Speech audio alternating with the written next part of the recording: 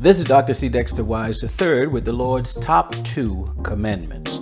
And you shall love the Lord your God with all your heart and with all your soul and with all your mind. All your mind. If your mind is a part of you and God wants all of you, then it stands to reason that you should also love God with your mind.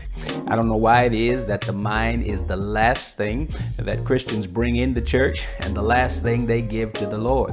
But did you not know that you can focus on God with your mind?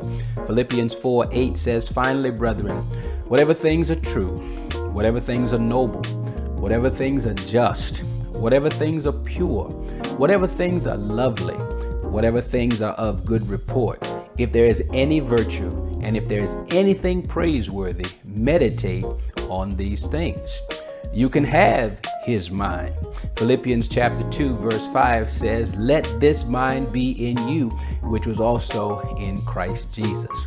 Then you can ask God to renew your mind.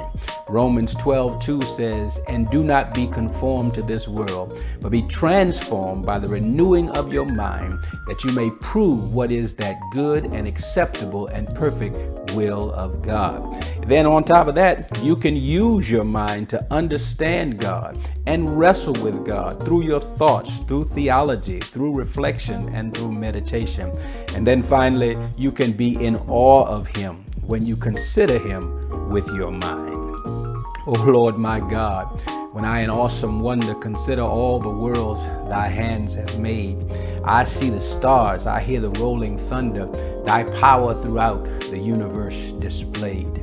Then sings my soul, my Savior God, to thee, how great thou art, how great thou art. Then sings my soul, my Savior God, to thee, how great thou art, how great thou art.